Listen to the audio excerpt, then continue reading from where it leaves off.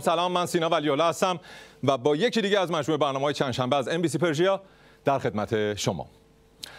خیلی خوشحالم که دوباره میبینمتون. از صمیم قلب آرزو میکنم که حالتون خوب باشه و ببخشید من حواسم نبود، باز آرزو کردم، شرمنده‌ام. اصلا یادم نبود که جناب مالکش اعظم روی آرزو کردن ما ایرانی‌ها خیلی حساسه. ما ایرانی‌ها زیاده از حد آرزو میکنیم. بله، اون آرزو بر جوانان عیب نیست که قبلا میگفتن، مال جوانای الان نیست، مال جوانای زمان شاهه. الان نهایتاً بر جوانان لبنان و فلسطین میتونه عیب نباشه. البته آرزو کردن ما هم خداییش فایده چندانی نداره. اگه آرزوامون گیرایی داشت که الان ریشه تو و رفیقات از بیخ کنده شده بود. راست باهاتون صحبت کنم. پارسال یه گروهی آرزو میکردن که با سختگیری حجاب همه درست میشه. یه گروه هم اون و خیال میکردن با 4 تا شیون زدن حکومت ثابت میشه. شیون اونی بود که ننت موقع زاییدنت میزد، نه شعارهایی که مردم میدادن. وگرنه سال پیش که از ترس ساقط شدن همگی داشتین سقط میشدین. شیونی هم اگر در کار بود ناشی از نه اینوری و نه اونوریایی بود که حوالتون شد. چرا مهاجرت میکنن اینقدر گر و گر؟ فکر میکنن برن اونجا بهشت برینه. حالا اونجا شاید بهشت برین نباشه، ولی هر چی باشه از جهنم برینی که شما با تر زدناتون ساختین بهتره. نمیفهمن که برن اونجا خودشون و زنشون یا خودشون و شوهرشون باید شب تا روز کار بکنن یا آپارتمان 60 متری هم معلوم نیست بتونن قسطی بخرن. به خدا همین که بری یه جا روزی 24 ساعت بکوب کار کنی، آخرش هم پول غذا در نیاد، باز به ندیدن ریخت نحس امثال شما تو کوچه و خیابون و تلویزیون میارزه.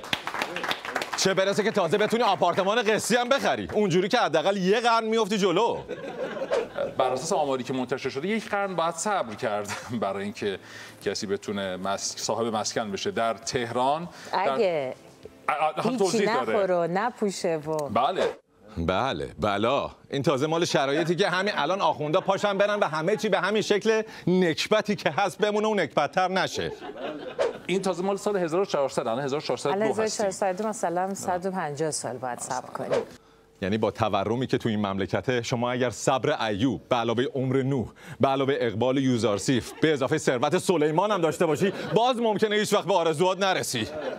یک کارگر حداقل بگیر تا صاحب خانه شود، این زمان انتظار در سال 1402 به 178 سال رسیده است.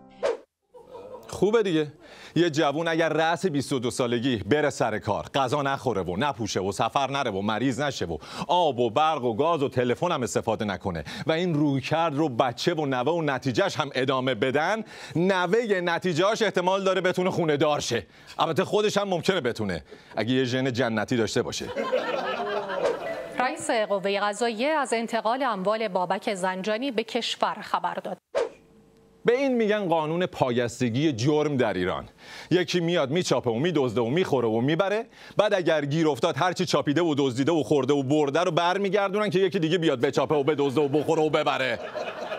جناب آقای دکتر سجاد لطفی، ایشون دبیر کارگروه ساماندهی مد و لباس کشور هستند. وقتی این با این تیپ و استایل دبیر کارگروه مد و لباس شده، هر کس جای میا خلیفه بود همین فردا می اومد ایران، چون دبیری ستاد حجاب و عفاف کمترین سمتیه که بهش میدن. بحث تعامل فرهنگی، حوزه مد و فشن یک مقوله‌ایه که ما هم تعامل داریم و هم یه رقابت هم داریم دیگه. به عبارتی رقابتتون در حوزه فشن فقط اونجا که با چادر گلگلی و رکابی آبی نخی و بیژامه راهرا و شورت ماماندوز میخواین به جنگ ویکتوریا سیکرت و کلوین کلاین و گوچی برید. خب ما الان داریم میشنویم هفته مد ایرانی در هندوستان داره برگزار میشه. بله خب ما اشتراکات فرهنگی زیادی با مردم هندوستان داریم. اونجا گاوها مقام بالایی دارن، تو ایران مقامات بالا گاون. آخه این چادر انقدر چشم‌آوازو خواسته که مطمئنیم توی مهمونی شما رو اصلا راحت نمیذاره و مدام ازت میپرسن این چادر زیبا رو از کجا خریدی؟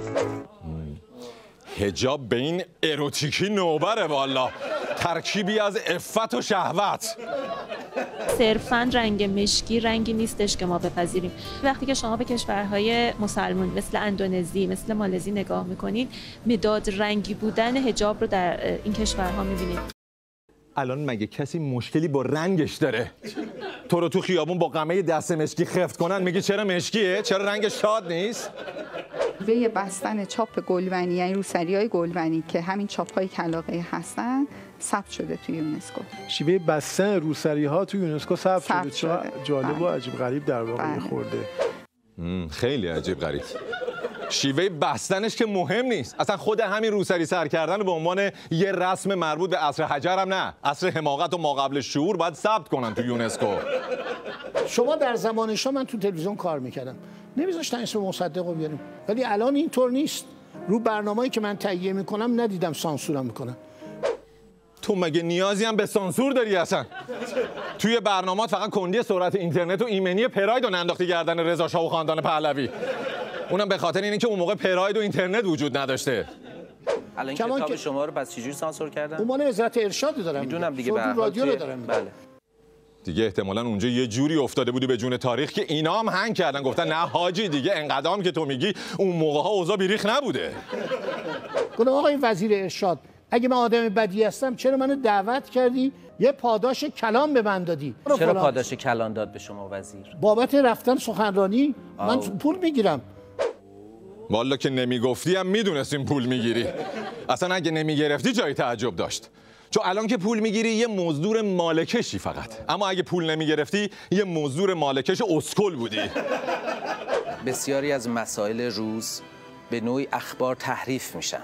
چه تضمینی هست که ما تاریخ تحریف شده رو نشنویم؟ هرچند تاریخ رو نمیشه تعریف کرد. البته این کاری که تو توی تلویزیون با تاریخ میکنی دیگه اسمش تحریف نیست، رسما تجاوز در ملأ عامه. بزرگترین علامت سوال ذهنی شما درباره تاریخ؟ سقوط پهلوی. یه دفعه نمیدونم چی میشه. والا اونو که ما هم نفهمیدیم چی میشه. حتی اونایی که ریختن تو خیابون انقلاب کردن هم نفهمیدن چی شد.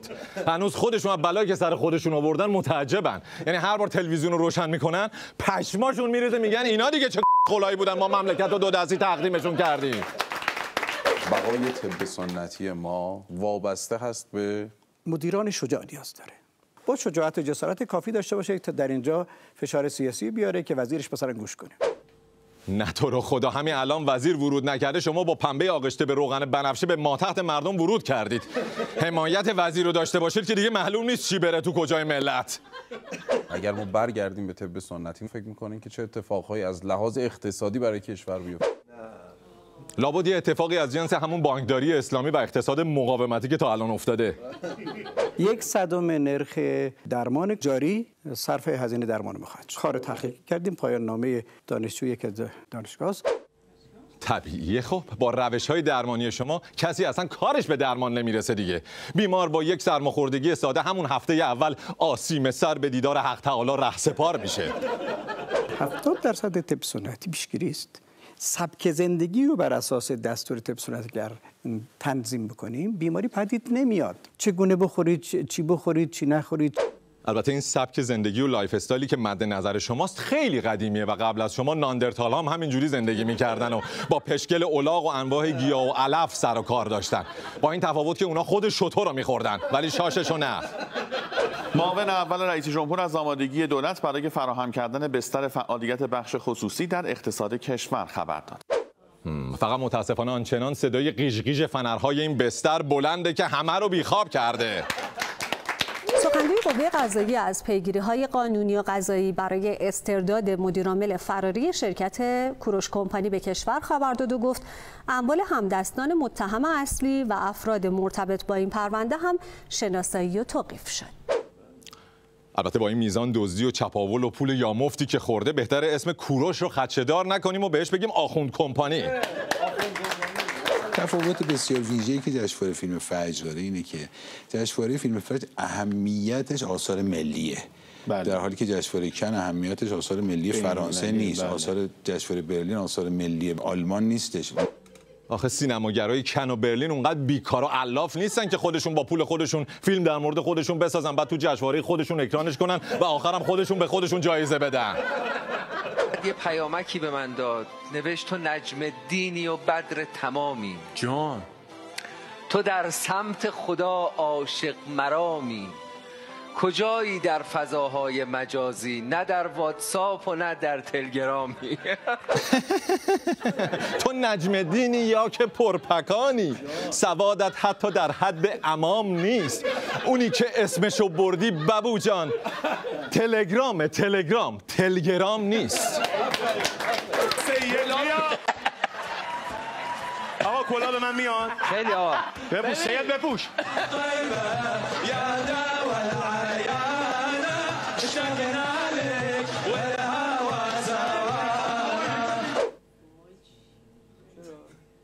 میخواستم بگم از حسینیه کردن کاخ سفید رسیدیم به کاباره کردن حسینیه. دیدم شوخیش تکراریه. اینا قبلا ستاد انتخاباتی و راهپیمایی 20 بهمن و مراسم مولودی خوانی رو هم دیسکو کردن. خودتون تو دلتون یه شوخی جدید باش بکنید. ما بر مبنای 5 متر به برکت 5 تن آل عبا در نظر گرفتیم. کل سازه 14 متر هست به برکت 14 محصول. معلومه این تازه سوراخ دعا رو پیدا کرده و راه چاپیدن رو یاد گرفته. اگه نه به برکت 124,000 پیامبر بودجه یه سازه 124,000 کیلومتری رو میگرفت، نه 14 متری. که میبینین به صورت انحنایی میره به بالا. این تنش‌ها و حرکت‌هایی که از بد به اسلام شده، جنگ‌ها و اینا رو ما گفتیم تداعی بکنیم. والا این انحنای تو در تویی که به این سازه دادید بیشتر بهش میخوره که از قوس کمر باجناقت الهام گرفته باشهش. اکثر سازهایی که شما ملاحظه میکنید در کل ایران و کشورهای دیگه معمولا یک بعدی یا دو بعدی است. این سه بعدی هست و الحمدلله از هر زاویه‌ای دیدگاه‌های خاص خودش داره. در این دنیای سه بعدی تنها چیزی که میتونه یه بعدی باشه مغز شما موجودات ارزشیه که هیچی توش نمیره. مثلا لفظ دیوس در روایت داره، یعنی مرد بی غیرت. لفظایی مثل دزد، قاتل، جانی، دیکتاتور، مزدور، عوضی، راندخور، فاسد، مفتخور چی؟ واسه اونا مصداقی تعیین نشده؟ میگه روز قیامت مردهایی رو با صورت به آتش میافکنن و میکشن تو جهنم. میگه اینا چیکار کردن؟ حضرت اینا به حرف زنشون گوش کردن. مردایی که به حرف شوهر خواهر زنشون گوش کردن سرنوشتشون چیه؟ اونا رو با ما تحت میکشن رو زمین؟ 2 لات با سابقه جنایت و آدمکشی و قتل و اینا. این 2 از که خود انگیزتون چی بود رفتید کف خیابون چاقو کشید دادمو زدید؟ گفتن یه خانوم از همین خانومایی که مال سرویس امنیتیه، خانومه می آمده هم به ما پول میداده هم شب با ما بود. یعنی یکی می اومده هم پول میداده بهشون هم چیزای دیگه؟ اون سرویسی که عواملش همچین سرویسی میدن اسمش سرویس امنیتی نیست، سرویس شوگرمامیه.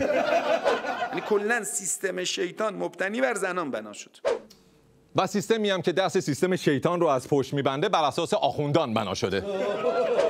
وقتی میخوان به حضرت نوح یا به حضرت لوط ضربه بزنن سراغ کی میرن؟ سراغ زنش میرن. در مورد لوط اشتباه کردن دیگه، باید میرفتن سراغ باجناقش. کسی که تو سیستم مدیریت انگیزه دشمن شهوت کنترل نکنه، آخوند مستجاب الدعوه اسم اعظم دستش شد مثل سگ. من نمیدونم مشکل شماها با سگای بیچاره چیه که انقدر بهشون توهین میکنید. گفتید بهشون نجس، کسی چیزی نگفت، ولی تشبیه کردنشون به آخوند دیگه واقعا نهایت بی‌انصافیه. حداقل از لاشخوری کفتاری چیزی مایه بذارید. اونی که شما شنیدید میگه زن ناقص العقول، شنیدید؟ اون ناقص العقول یعنی اگر تو فضای هیجانی قرار بگیری، اون ناقص العقول به خاطر غلبه هیجانه. این حرف خیلی اشتباهیه. خب الان اینایی که پای دریوریای تو نشستن همه زنن؟ اصلا در رأس همه ناقص العقلا خودت، تو زنی؟ الان مثلا تصور کن یه بازیگر مرد شلوارش در بیاره، پیرنش در بیاره، اما یه سلبریتی روسریشو در بیاره زنا، درسته یا نه؟ میگم میزان انگیزش بخشی زنها در جامعه چقدر؟ بستگی به مردش داره. یکی مثل تو در بیاره و نیاره هیچ فرقی نداره. هر دوش آدمو تحریک میکنه. منتها از ناحیه معده و روده. فرض کن یه مرد مثلا جلو دوربین اشک بریزه، این انگیزه بخشش بیشتره، یا زن جلو دوربین اشک بریزه؟ جفتش میتونه به یک میزان اثرگذار باشه، مگه اینکه به سبک شما روزخونا اشک تمساح بریزه.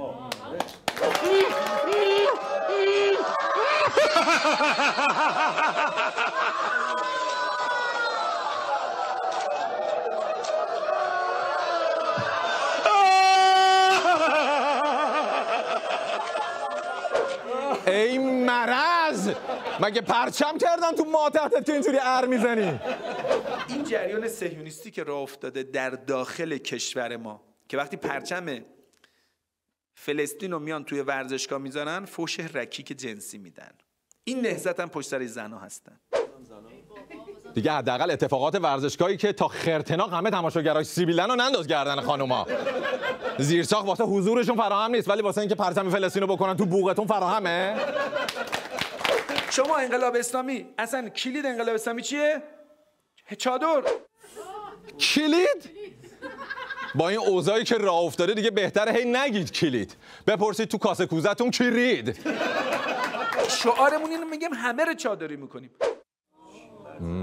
اگه مثل گندتون که نیم قرن پیش گفت خونه نخرید همه رو صابخونه میکنیم، شما هم همونجوری قراره همه رو چادری کنید که خب پس خیالمون راحت باشه. حالا خبری نیست. من میرفتم کلمبیا، چمدون چادر هم داشتم میبردم. اوه اون کلمبیایی بدبخت اگه میدونستن این محموله چقدر خطرناکه، پابلو اسکوبار رو فراموش میکردن میافتادن دنبال گرفتن تو. شعار انقلاب اسلامی چادر مشکیه. چرا؟ رنگ مشکی ابهت میده. آره، به خصوص به این خواهران فاتی کماندو چنان ابهتی میده که خود اسرائیل میرینه تو خودش از ترس اینا. فرمول شیطون چه میگه؟ میگه آقا زن و مرد اجنبی در ببندن خلوت کنن، نفر سوم کیه؟ شیطانه؟ آخه در مورد شما که مرد و مردم با هم خلوت کنن، باز نفر سوم شیطانه. البته اگه شیطان جرأت کنه پاشو بذاره تو محافل مردونه شما. الان برید تو دانشگاه فردوسی ببین چه خبر، برید دانشگاه تهران چه خبره. محیط جنسی هست یا نه؟ پوشش نامناسب است یا نه؟ دختره تمام اجزای بدنش رو با گفت دیتیلش، با تمام جزئیاتش، هر چی بوده انداخت تو خیابون. آره خب اینجوری که شما سرتون تو شورت مردمه، احتمالاً جزئیاتی رو میبینید که طرف خودش هم نمیدونه همچین جزئیاتی داره. به قول پیرزنا کلمبیایی یه حرفی میزنن به زنا دخترها که اینجور پوشش دارن، میگن دخو الگو پلکم، یه چیزی هم بر رو تخت برای شوهر خاص بذار. همه چی انداخته تو خیابون که چیزی نیاوردی. شما نگران این که کی واسه شوهرش چی تو تخت میذاره نباش. اونی که تو دنبالشی رو همه برا تو توالت میذارن، خیال جمع. چی باید یه نفر با تو ازدواج کنه؟ تو هر چی بوده عمومیه، در اختیار همه است. مثل توالت عمومی. مال همه است؟ مال کسی نیست اصلا، هر چی هست مال خودشه. تو هم اگه دوستی، رفیقی، با جناقی کسی ازت پرسید این مال کیه این مال کیه، خیلی جدی نگیر، مال خودته. به هر حال هر کی اون کاسه توالت رو میذاره رو سرش به همچین حماقتی دوچار میشه که همه چی رو به شکل توالت میبینه دیگه. برید دخترها رو بردارید از دبیرستان بیارید، نصب کنید، شام بدید، نهار بدید، نمیدونم چیزای جذاب براشون بذارید، کیک پزی، کلوچه پزی، نمیدونم شوهر براشون جور کنید. دخترها پا روزه امام حسین پا اشک بزرگ شن. تمام مشکل کشف حجاب دبیرستان حل میشه. اگه قرار بود مشکل کشف حجاب دبیرستانا با این شعرهایی که تو توصیه کردی حل بشه که تو این 50 ساله اصلا کار به جایی نمیکشه که تو الدن بری بالای منبر دفترچه راهنما ارائه بدی. ساعت 6 صبح بود دیگه پرواز. خداییش کدام این چه همتی داشته، از سر صبح یه ساعت رفته قیافش اینجوری چی میگن سرخاب سفید کرده باشه تو فرودگاه. چقدر شیطان بر این ولایت داره، الله اکبر. دختر از صبح خواب بلند میشه، شیطان برش قلم میده، آرایش کن تو باید یک عنصر جنسی باشی در خیال. از شدت تسلط و آشنایی به رفتارها و گفتارهای شیطان به نظر میاد که از قرار شیطان یه نسبت باجناقی کلفت باید داره. ما بعضی وقت می‌بینیم مثلا هیئت یا مثلا آخونده اصلا مرسومه، مثلا اون یارو میزبانی میگه خانومم گفت مثلا پاکت مثلا خواستیم اینقدر بدیم اینقدر دادیم. خیلی جالب. ولی ما که پاکتی نیستیم. بله شما که پاکتی نیستین، شما ساعتین. کی زیرا به ازدواج اصلا تو فرهنگ ما زد؟ پهلوی. الان بچه 30 سال 40 سالش پهلوی کار کرده تو این مملکت. نه بابا چی کار کرده تو این مملکت؟ زدن 4 تا دانشگاه و مدرسه و راه آهن و ورزشگاه و کارخونه و بیمارستان و پالایشگاه که این حرفا رو نداره. گفت طرفداران قدرت در ایران شماها بسیجا و هم خانم چادریا و آخوندا و ساندیس خورا و اینا 7 میلیونن. 7 میلیونن؟ یا خدا شما موجودات 7 تا تکدونتونم واسه نابودی یک کشور کافیه، چه برسه به 7 میلیونتون. مسئولین در انتقام سخت در اولین گام اینه که زنگ بزنن به فرزندان گرامیشون بگم پسر من دختر من پاشو بیا اول ایران. آخه اونایی هم که بچه‌هاشون ایرانن باید زنگ بزنن بگن سر جدت پا نشو برو، میخوای بری هم بذار بعد انتخابات. پسر در جستجوی اقامت در کانادا، تازه ترین رسوایی خانواده سردار سطیف پاسدار محمد باقر قالیباف. بله اینا دیگه به سیسمونی میدین ترکیه راضی نیستن، این دفعه میخوان خود نوه نتیجه رو میدین کانادا بار بیارن. قالیباف لیست اموال خود و خانوادهش را به قوه قضاییه و رسانه ها داد، لیستی که بر اساس آن ادعا میکرد تنها 18 میلیون تومان در حسابش دارد. یه خری هم نبود همون موقع بگه خب مرد ناحسابی، تو که وضع اقتصادی خودت و زن و بچه‌تو نتونستی سر و سامون بری، چجوری میخوای وضع اقتصادی 80 میلیون آدم دیگر رو درست کنی؟ اما نکته جالب لیست اموال تنها فرزند تحت تکفلش بود، اسحاق که به گفته قالیباف یک موتورسیکلت دارد و یک پاترول مدل 71 و تنها 1 میلیون تومان در حسابش. آخه با این وضعیت مالی نهایتاً بشه سوار موتور شد، 2 کیلو جوجه خرید و بعدم با پاترول رفت 2 روز شمال و برگشت. این چجوری عزم کانادا کرده من نمیدونم والا. ثبت درخواست این ویزای کانادا بدون در نظر گرفتن پول وکیل حدود 1400 دلار کانادا هزینه دارد، معادل 59 میلیون تومان. پسر قالیباف با موتور اومد اینجا، من باش حرف زدم، الان اومدم اینجا. این میگه که من باید پول کلوم میدادم که بتونم دانشجوی بین‌المللی باشم. برای اینکه این کارو نکنم رفتم یک درخواستی دادم و گفتم من مهارت دارم. خب مهارت داشته دیگه که تونسته با 1 میلیون تومان مانده حساب 60 میلیون پول درخواست ویزا بده. مهارت آقازادگی کم مهارتی نیست. اسحاق 2 بار در سالهای 2013 و 2018 برای ویزای تحصیلی در کانادا اقدام کرد، اما هر 2 بار درخواستش رد شد. کسی که در دوره کارشناسی در دانشگاه آزاد در دستهای ریاضی 1 و 2 نمره زیر 10 گرفته بود. مرد حسابی تو میخوای بری کانادا چی کار؟ بمون همینجا، بابات که حسرت ریاست جمهوری به دلش موند، ولی تو با این سطح سواد حتما میتونی جای پرپکان 6 کلاسه رو بگیری. شهرداری تهران در اقدامی عجیب نمایشی با حضور عواملی با شمایل داعش در مترو تهران برپا کرد. نمایش لازم نداره دیگه، مردم صبح تا شب تو کوچه و خیابون و رادیو و تلویزیون و مترو و بیارتی دارن نسخه اصلیتون رو میبینن. این کارا واسه چیه؟ بی خود هزینه الکی نکنید، همون بالا بکشین پولا رو کمتر سوزش داره به والله.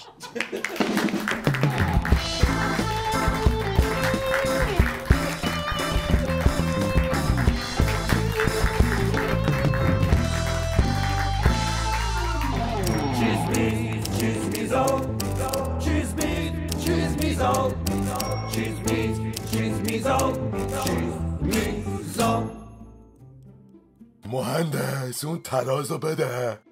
حاجی کلا بریدیش؟ آره فقط ببین صاف در آوردمه. خیلی خوب شد. خانم کجایی؟ من برگشتم. سلام عزیزم. یا قمر بنی هاشم تو چرا انقدر صاف شدی؟ خیلی خوب شد ولی هنوز به نظرم تحریک کننده است. راست میگی، بده از هم پاکش کنم. ببین هنوز تحریک کننده است. این مال کیه؟ یا حضرت عباس چرا اینجوری شدی عزیزم؟ چه بلایی سرت اومده؟ اینجا چرا خالیه؟ وحشتناک بود، وحشتناکترین کابوسی که تا به حال دیدم. عزیزم شام زیاد خوردی. تو دیگه کی هستی؟ زنم کجاست؟ اینجوری بهتر شد. وطنم این شکوه پا بر جا در دل التهاب دوران ها. چیز نیست چیز میزا، چیز نیست چیز میزا، چیز نیست چیز میزا، چیز نیست چیز میزا، چیز نیست چیز میزا،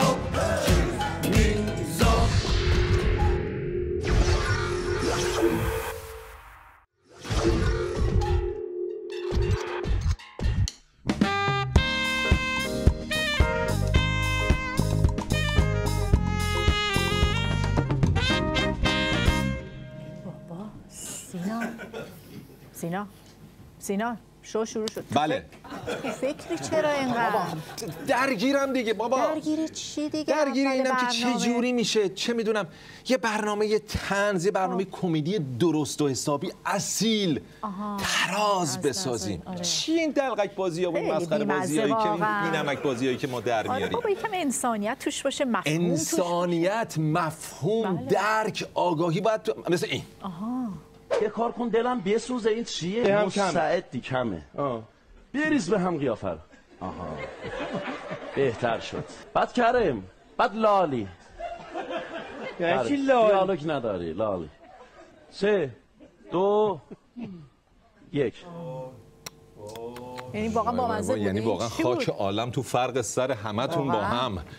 من فقط نمیدونم اینایی که اینا رو میسازن، این چرندیاتو، اونایی که این چرندیاتو میبینن و کسایی که این چرندیاتو میبینن و بهشون میخندن، اونا به ما میگن دلغک. با نمکش. حالا وزیرشون هم چند وقت پیش اعلام کرده بود که به امید ایرانی بدون معلول.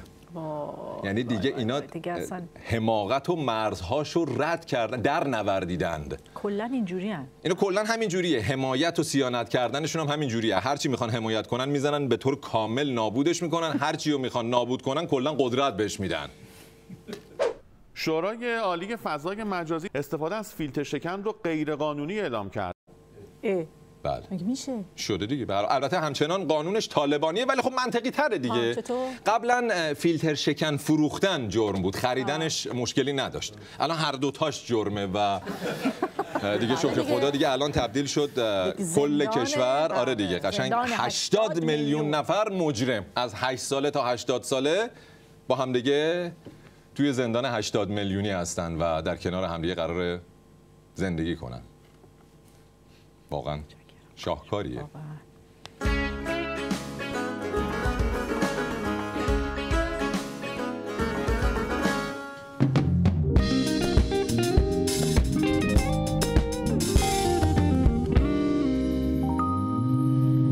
خب شادی خانم، مهمون امشب بگو ببینیم کیه؟ یکی از زنان جوان و با استعداد کشورمون، یکی از خوش صداترین، اصلا از ته قلب موزیسین. رفتی اینجاست حالا خیال تو میدیدم تو رو اون بالا بالا میدرخشیدی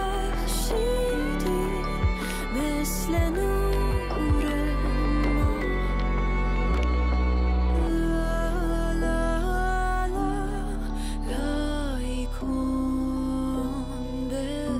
اما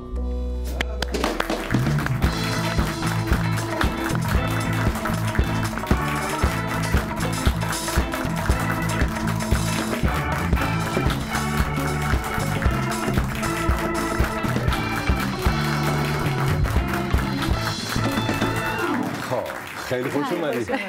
خوبی؟ همه چی رو برا؟ همه چی عالی، از این بهتر. چه کت خوشگلیه. مرسی، خیلی ممنون. چه کت عجیبیه البته، هم عجیبه هم خوشگله. خیلی خاصه. تو اصلا کلا خیلی هم حامی برای بچه‌های طراح و هنرمند داخل ایران. اینم دقیقاً. اینم طراحش الهام عزیزه از برند الیوت. چه باحال. پایینش هم یه چیزی آویزون بود. چشم نخورید. برای که چشم نخورید. تو با اون صدا فکر نمی‌کنم چشم بخوری. من واقعاً بعید بدونم که چیزی اثر بکنه و نه هیچی اثر نمی‌کنه. خیلی هم خوب. چه خبر؟ همه چی رو برا؟ همه چی عالی. خوشحالیم بالاخره. من مدت‌ها تونست بیاد اما. چند از فکر می‌کنم زمانی که تو از ایران خارج شدی دقیقاً. ما در حال صحبت کردن بودیم دقیقاً که ببینیم چجوری میشه من بیام اینجا و من همیشه طرفدار شما و برنامه قشنگتون بودم. خیلی خیلی خوشحالم. خیلی رو واقعا میشنویم و لذت میبریم و مطمئنم که آینده بسیار درخشانی در پیش روی تو هنرمند با استعداد هست. تو خیلی شرایط پیچیده‌ای هم درگیرش بودی. فکر می‌کنم اصلا نمیتونستی از کشور خارج بشی، رفته بودی اتریش، درسته؟ تعریف کن اصلا چی شد از ایران اومدی بیرون؟ یه داستان جالبی داره و من در کل میخواستم که از ایران خارج بشم به خاطر اینکه به من گفته بودن من توی ایران فعالیت میکردم و مثلا زیرزمینی و گروه خودتو داشتی و دقیقاً کارامو انجام میدادم، موزیکای خودمو میساختم و در واقع میدادم بیرون. بعد این حالا میان این داستان شیرینی که میخوای تعریف کنی یه سوال جانم.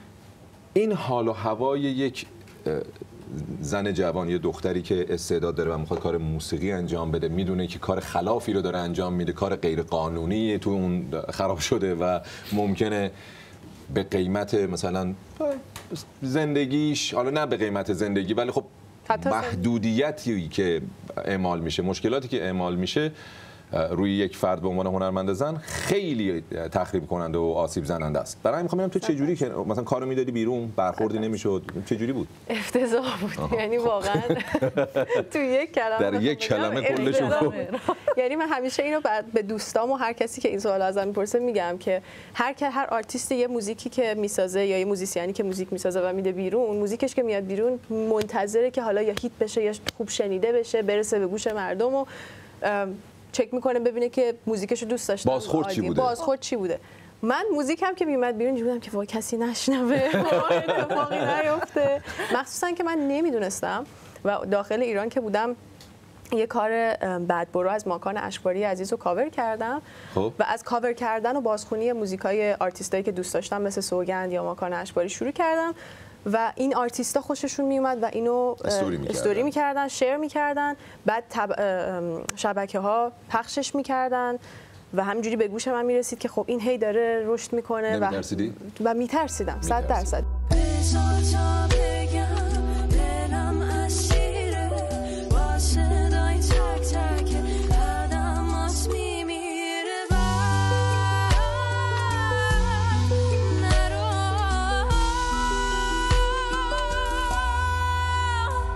یکی دو بار که تماس ناشناس داشتم که جواب ندادم، یعنی بهم میگفتن که نه اصلا درگیر نکن، جمع کن برو. که این جمع کن برو خودش خیلی کار سختی، خیلی سخته. چون من دوست داشتم همیشه درس بخونم، دوست داشتم درس موزیک بخونم و پلنم این بود که برم بوستون، برم دانشگاه برکلی درس بخونم و توی این اتفاقی بودم که ویزام بیاد، پندمیک شد و من منتظر بودم ولی باز میدونین نمیخواستم کار نکنم.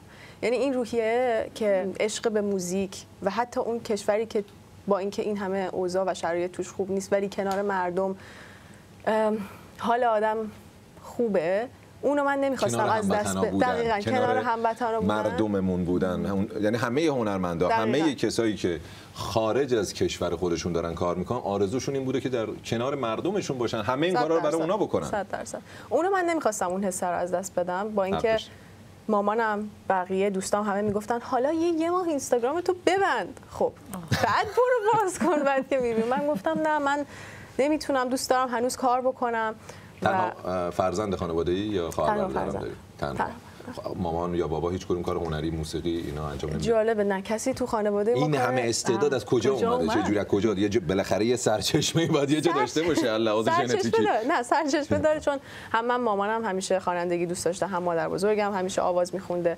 از طرف مادرم داییام و اینا بالاخره ساز میزنن و همیشه درگیر بودن توی موسیقی و کارشون هم خیلی درسته. ولی میشه گفت من اولین کسی هم که خیلی کله شق دنبال کردم اون چیزی که می‌خواستم. یعنی دمت گرم. پس تشویق کنید به عنوان یک دختر.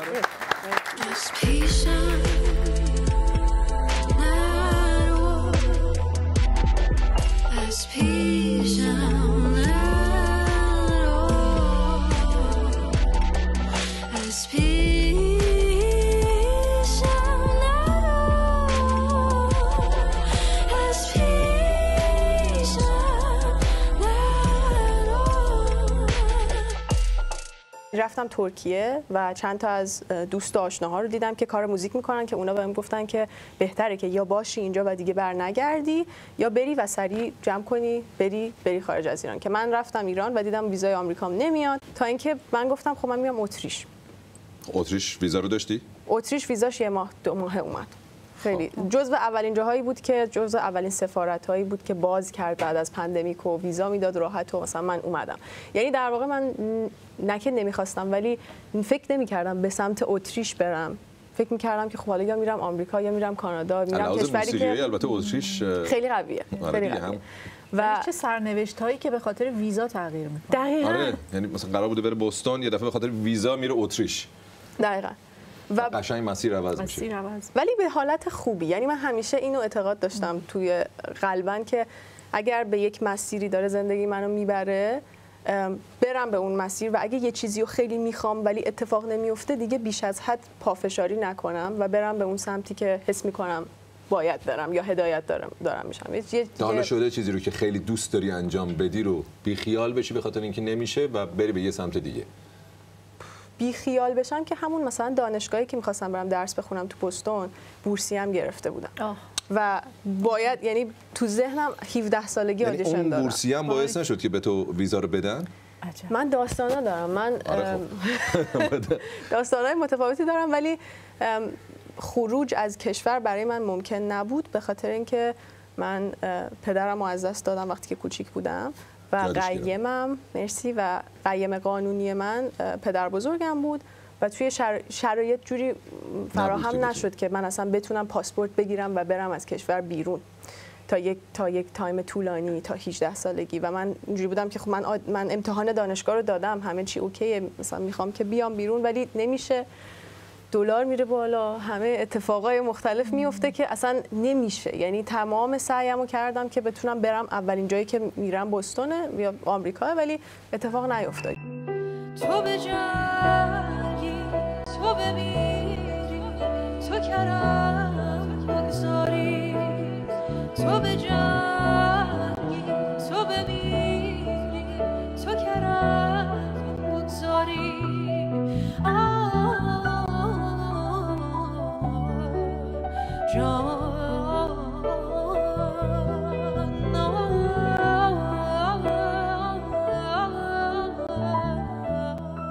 تا اینکه تابستون امسال رفتم بالاخره و برای اجرا رفتم. یعنی فکر نمی‌کردم همیشه برای درس خوندن قرار برم آمریکا ولی یک برنامه برای اجرا به اسم Let Her Sing که یه برنامه خیلی فوق‌العاده است و فکر می‌کنم 7 ساله که داره برگزار میشه.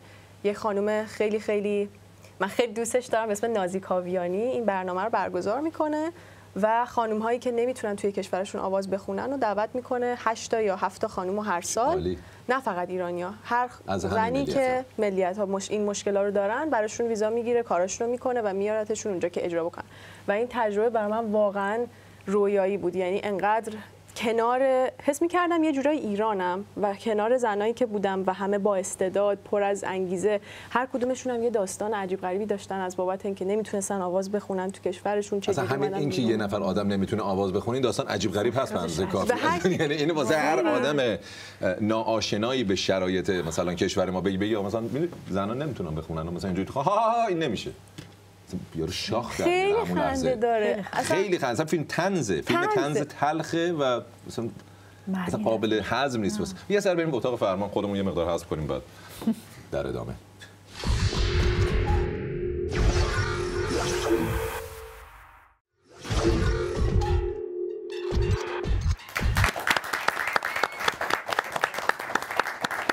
خب حالا تو با این سختی و مشقت از کشور اومدی بیرون، از هموطنات دور شدی، از خانواده، دوستات و وارد اتریش شدی که اصلا قرارم نبود بری اونجا. چی شد؟ اونجا چیکار کردی؟ چجوری اونجا تونستی خودت رو جا بندازی، کار کنی، فعالیت کنی؟ به صورت خیلی غیر منتظره‌ای من واقعا اونجا با جمعی از موزیسین‌های خیلی حرفه‌ای آشنا شدم. به خاطر اینکه میگم باز وقتی من رفتم اونجا پندمیک بود و تا 1 سال اول همه چی بسته بود. یعنی اصلا از خونم بیرون نمیشد رفت. من اینجوری بودم که اصلا یعنی امیده یه ذره هی داشت کم میشد. ولی بعدش وارد یه دانشگاه شدم توی اتریش که دانشگاه خیلی خوبیه. سالی 1 نفر رو فقط میگیرن. سالی 1 نفر؟ سالی 1 نفر رو فقط میگیرن. و تو اون 1 نفر بود. ولی ما همش خواهیم دست بزنیم. مرسی. میخوام برای شما دست بزنم. ولی منو قبول کردن و من توی این دانشگاه با خواننده ها، موزیسین ها، آرتیست های خیلی خوب آشنا شدم که اجرای زنده رو من تجربه کردم. بدون این روزا تموم میشه، خونه دلگیره اون داره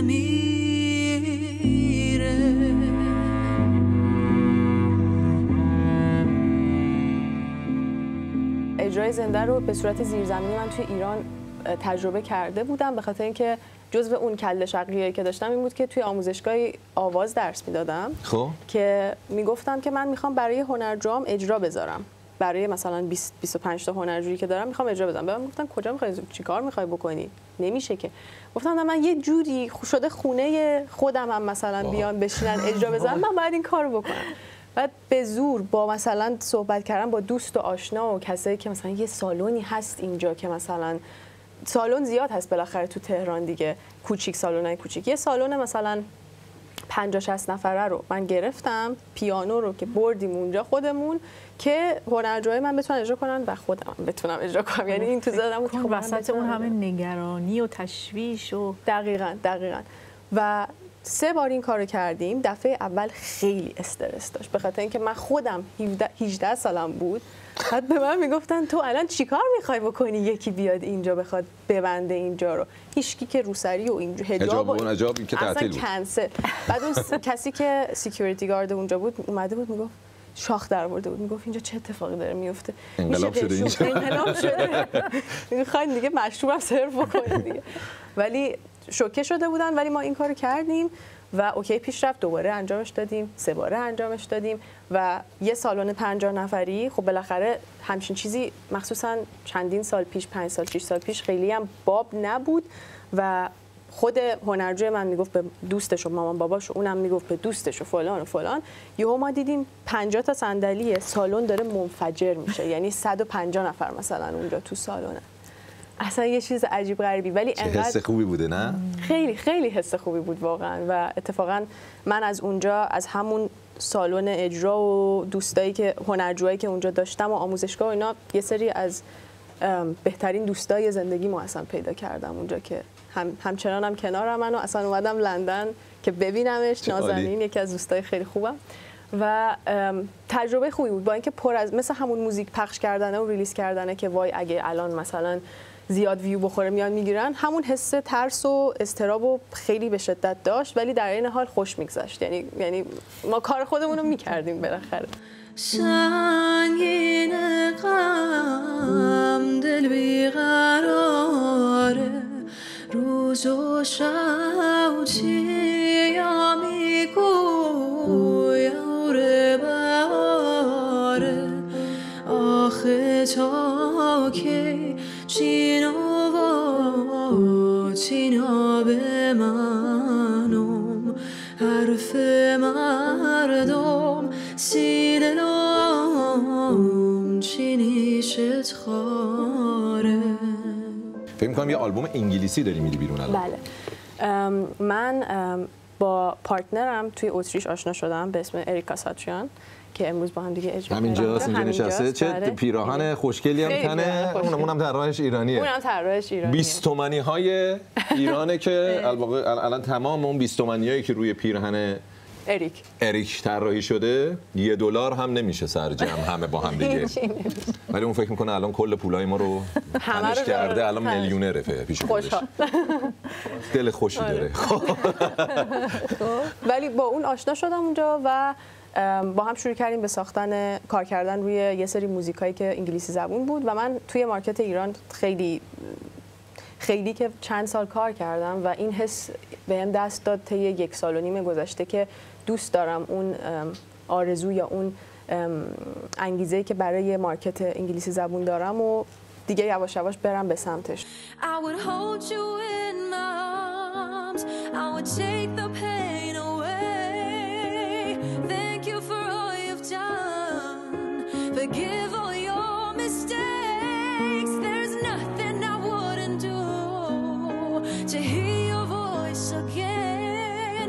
Sometimes I wanna call you, but I know you won't be there.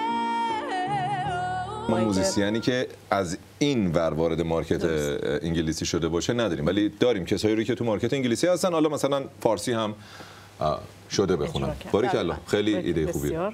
مرسی. خیلی خوبه. خودم خیلی باشم حال میکنم. خب این آلبوم چه جوریه؟ کی قراره بیاد بیرون؟ چند تا ترک؟ این آلبوم آهنگسازا مثلا ایرانی بودن یا اونا هم انگلیسی و خارجی و مال ملیت‌های مختلف بودن که باهات همکاری کردن؟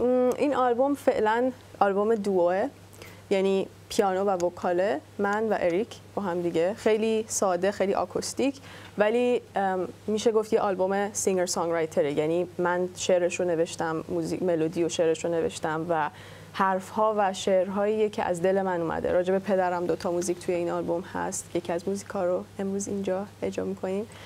و حرفایی که همیشه دوست داشتم بزنم و دونه دونه راجبش موزیک ساختم. راجب مهاجرتم به خارج از ایران، قصه زندگیت رو خیلی ساده با یه پیانو و وکال اجرا کردی که مطمئناً هم به دل مخاطب خواهد نشست. مرسی، خیلی امیدوارم. خب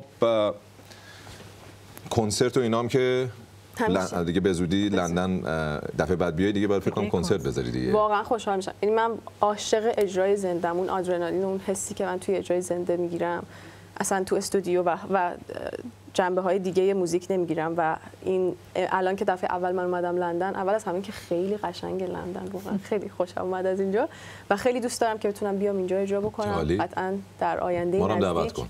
حتما شما بلیط وی آی پی من براتون دارم عزیزم. ولی فعلا نمیذاریم بره. فعلا که نه، باید هم اجرا بکنه، الان ما اصلا هم یه مسابقه داریم. به هر حال ما مسابقه؟ آره ما اذیت می‌کنیم برای مهمون رو به زبون خوش نمی‌ذاریم. همینجوری که نمیذاریم. همراه ما باشید.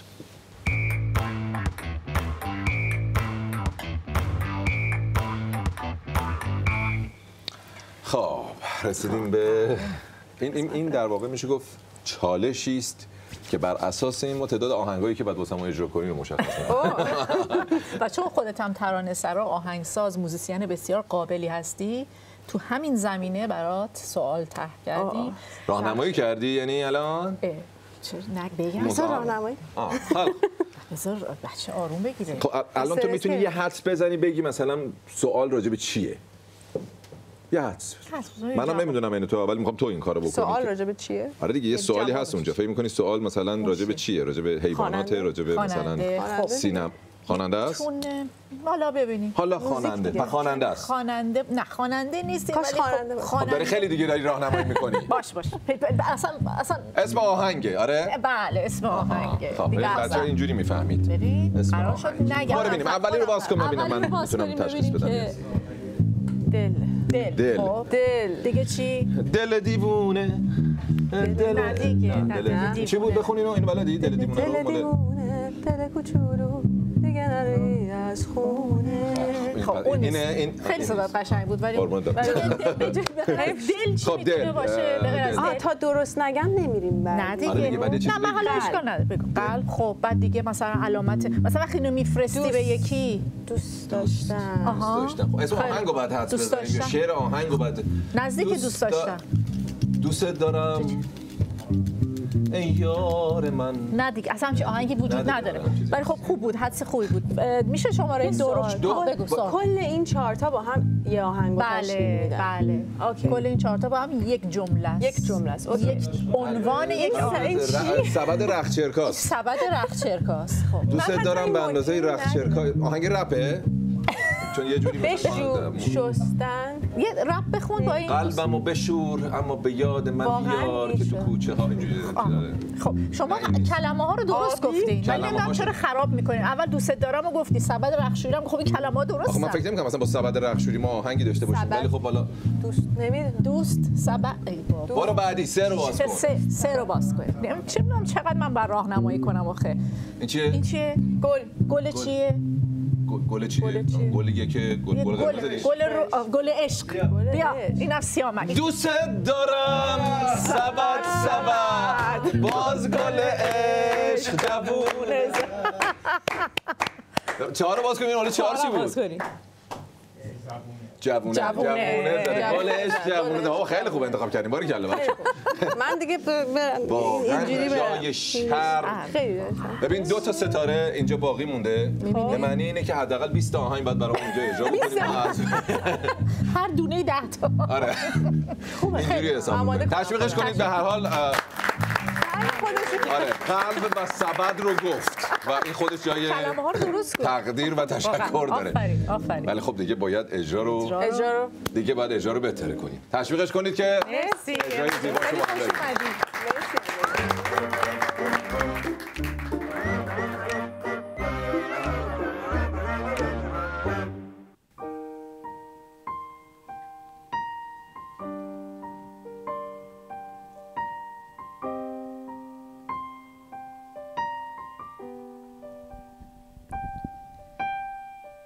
I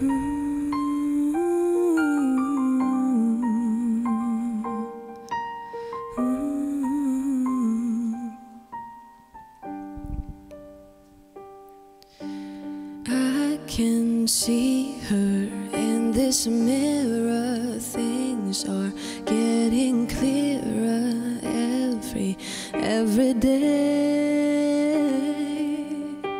I talk to her, but she won't listen. It's like she's abandoned her dreams and ran away. A part of me will always be longing your embrace.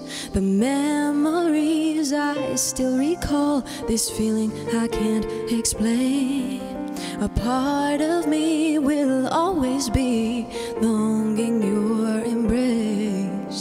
The memories I still recall, this feeling I can't explain. Only you can save me, save me. Only you can see through me.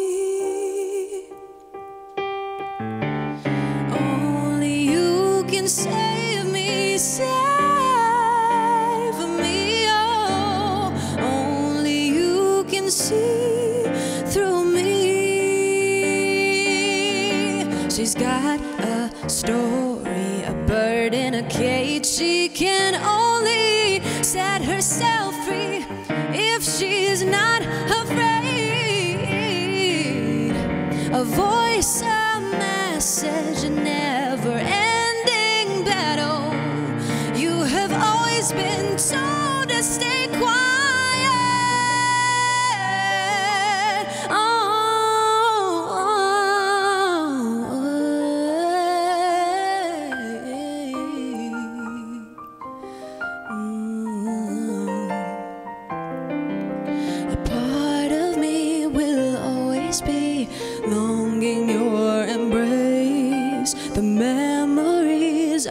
Still recall this feeling I can't explain.